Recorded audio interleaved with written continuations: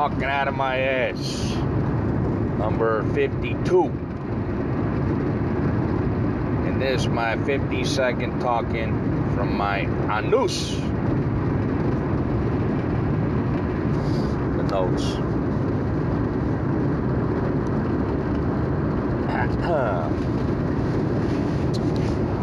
Well, first of all, I'm not caffeinated, so this is probably going to turn out like shit. I haven't eaten anything. It's like 6 o'clock in the morning. I'm about to break fast. Hence the name breakfast. Break fast. I want to break my fast. But I got to beat the rush hour traffic, so I didn't have time to eat breakfast. Oh well. Anyways, I was at Chipotle, right? About 3 days ago. And it's like Chipotle, they always got to make you fight for the protein, right? Like they always try to be fucking cheap about that shit, right?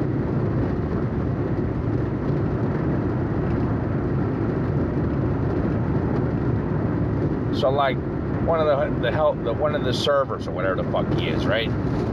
He starts like throwing me like this fucking like, if you were in a third world country, the amount of meat you threw on my plate, it would have been all right. But since this is first world country, you know, we tend to be bigger. We got more muscle mass to maintain.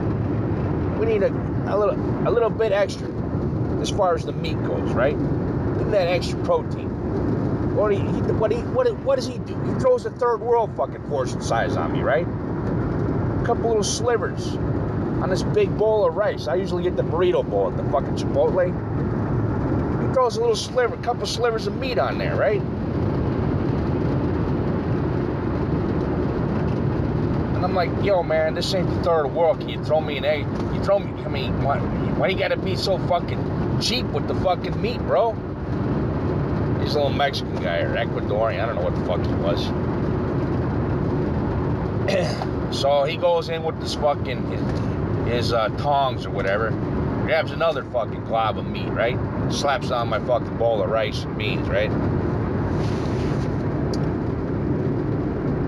So I get to the cashier, and it's like 13, 14 bucks. Usually I pay like $8 for that shit, right? And I asked the cashier, why the fuck is this so high? Can you itemize that receipt for me? She says, okay. $6.95 for the burrito bowl. $1.50 for the guacamole. And $3.15 extra for the extra meat. I said, wait a minute. Oh, I didn't ask for to be charged an extra $3.15.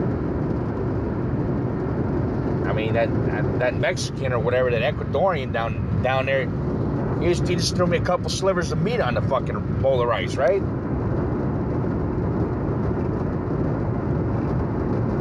And then she's like, well, you know, whatever, you want me to make a new one? I said, no, I'll just pay for it, whatever, right? I mean, then I'm like, I'm digging out my credit card, and as I'm digging out my credit card, you know, I started like going off a little bit on the Mexican. I'm like, man, that little Mexican, he just throwing me like third world portions on my fucking rice, right? You know? I mean, you know, this ain't Ethiopian shit, right?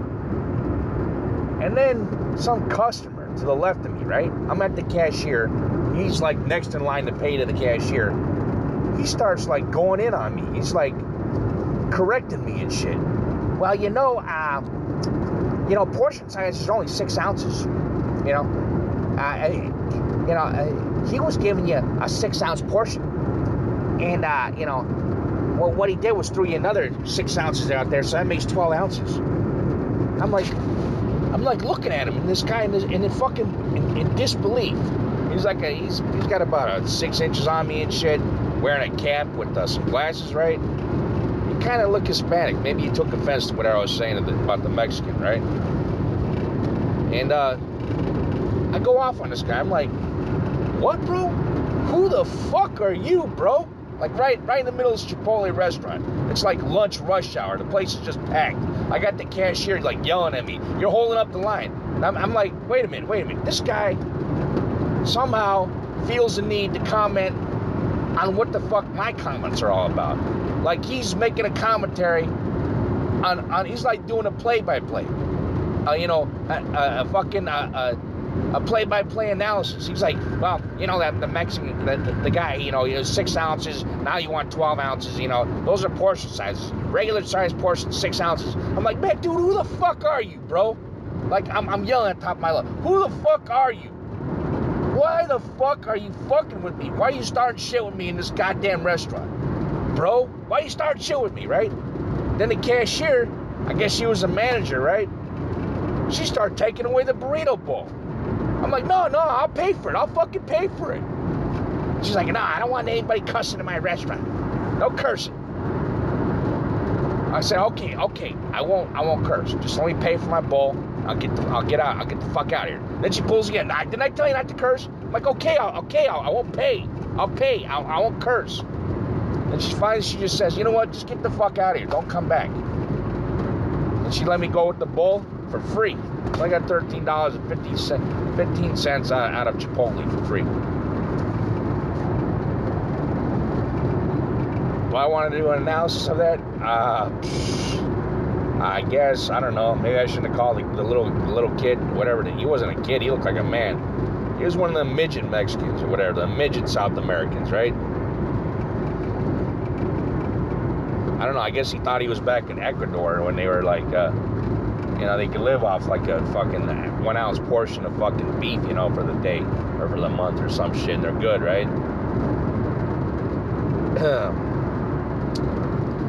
So maybe I shouldn't have called him Mexican, because that's what I said. I said a little Mexican down there. He just gave me like a couple slivers of beef, this ain't the third world,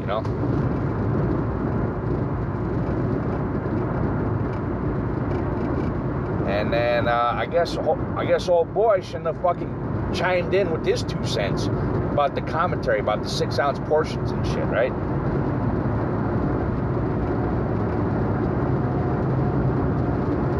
And for some reason, the guy he was with, the guy with the glasses in the hand, who chimed in with the 6 ounce portion comment, right? He was with some white guy, some bald white guy, right, with glasses, right? And the white guy says, "Listen, man, I'll cover this guy's burrito bowl," motioning towards me in my burrito bowl. He's like offering to pay for my burrito bowl. I guess that's how I got away with the free burrito bowl. I don't know. Not much to say about that. Was I an asshole? Hey, I mean, I got what I wanted, even though I'm barred from that fucking Chipotle now. I figure I throw some more analysis of these situations I go through. I don't throw enough analysis through. I just do the play-by-play, and then that's good enough for me. Why analyze? I just leave it up to you to make your own decisions. But I'll do a little analysis of that, just to heighten the fucking story, Okay. Old school men. Yeah, there is a difference between old school men and, men of today's age or whatever, today's era. Like,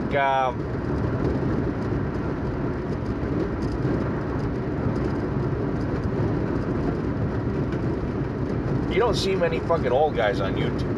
Like the 60-year-olds, 60, 70-year-olds. Like, this isn't even their realm of existence,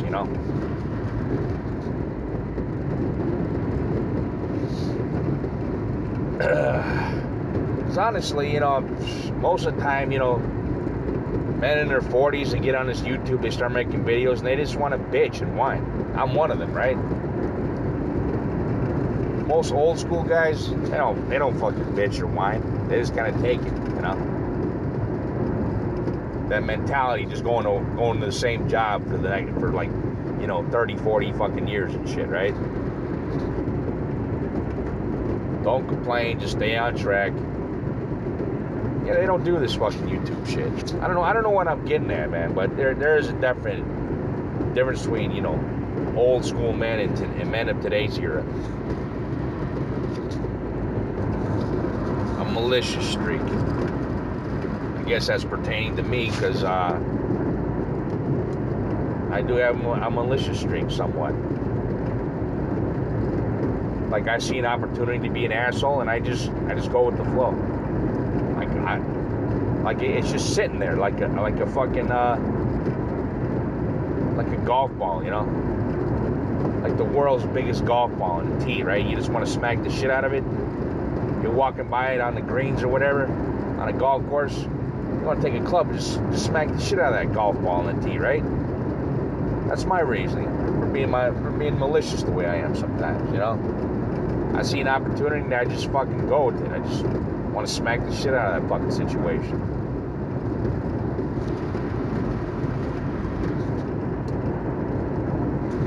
Pussy Noogie. Pussy Noogie. It's a good name for a band. Pussy Noogie. I was thinking about calling my book that. Pussy Noogie.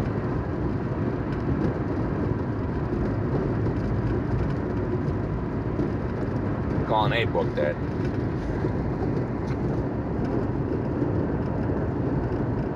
Yeah, you know, when you ever have, like, you're fucking your girlfriend, she starts, like, having a conversation with you and shit, like, while your dick's in her cunt, right?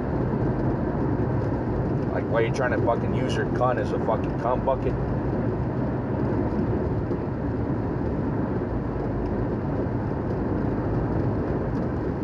Like, my girlfriend, she got this technique with her cunt, right? Like, I'm pumping enough with my dick, she starts like tightening up on that shit, right? She forms like this perfect little hole, like this tight, wet hole in her pussy, right? And I start working at that with my dick, trying to give that little hole a noogie with my dick, right? You don't know what I mean by noogie. You know, you take your knuckle, your middle knuckle, and you protrude it out from the rest of your knuckles, so it forms like a little bump, right? With your fucking protruded knuckle out there, extended like that, right? And you go in on maybe a nerve on somebody's body, right? Give them a little noogie. That's what it is. That's what I'm doing with my dick inside her cunt, right? That little tight little hole she's got, right? You know, blow my load real good in that cunt, right? 4 times this weekend, right? Anyways, the previous week, my girlfriend, she's like, well, you don't need to be fucking me this much. While my dick's in her cunt. While she's on her back with her legs spread, right? I'm sitting there trying to blow my wad and shit in her pussy, right? She starts with me, well, you don't need to be fucking me that much. This much or whatever.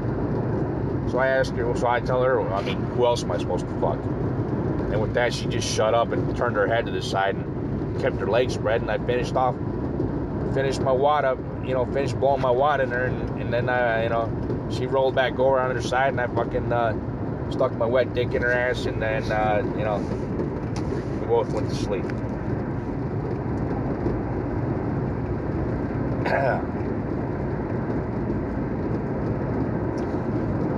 I don't know why I brought that up, but I did. Oh, so, you know, I know my girlfriend, she's like a little bit of a flake, right? She's kind of wishy-washy, you know. She admits it. She said to me, you know, to paraphrase, you know, we like to change our minds, meaning women like to change their minds about shit. Like, one day she says she wants to marry me, the other day she don't want to marry me.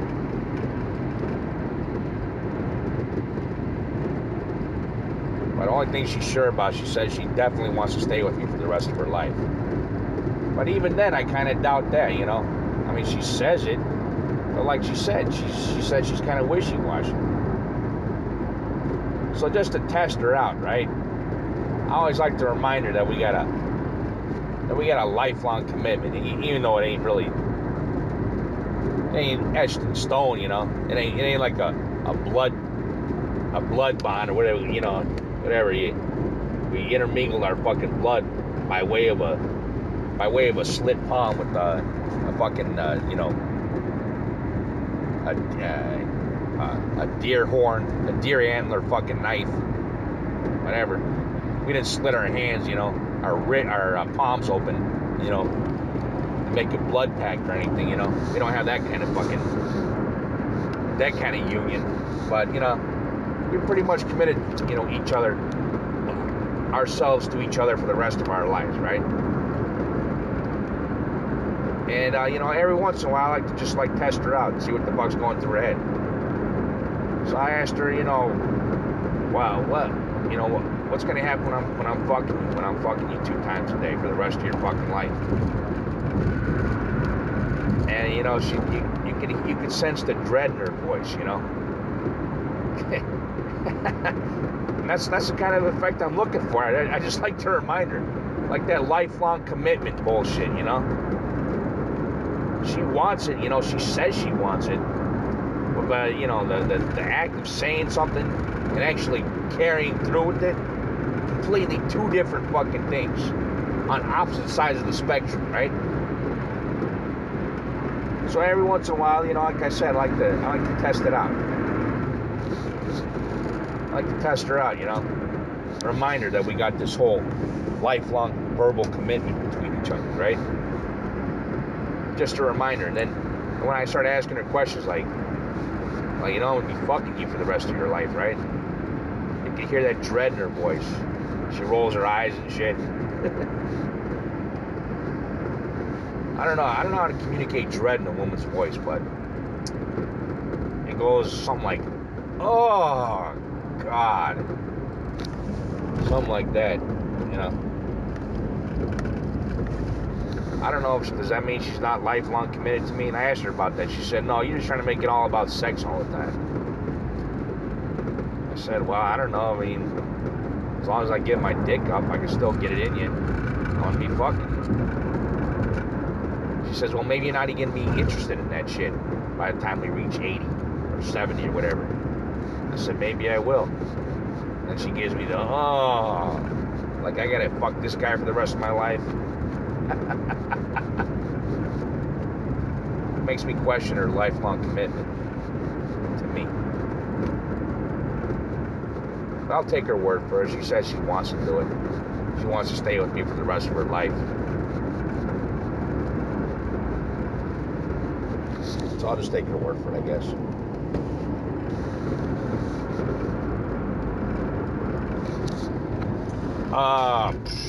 Yeah.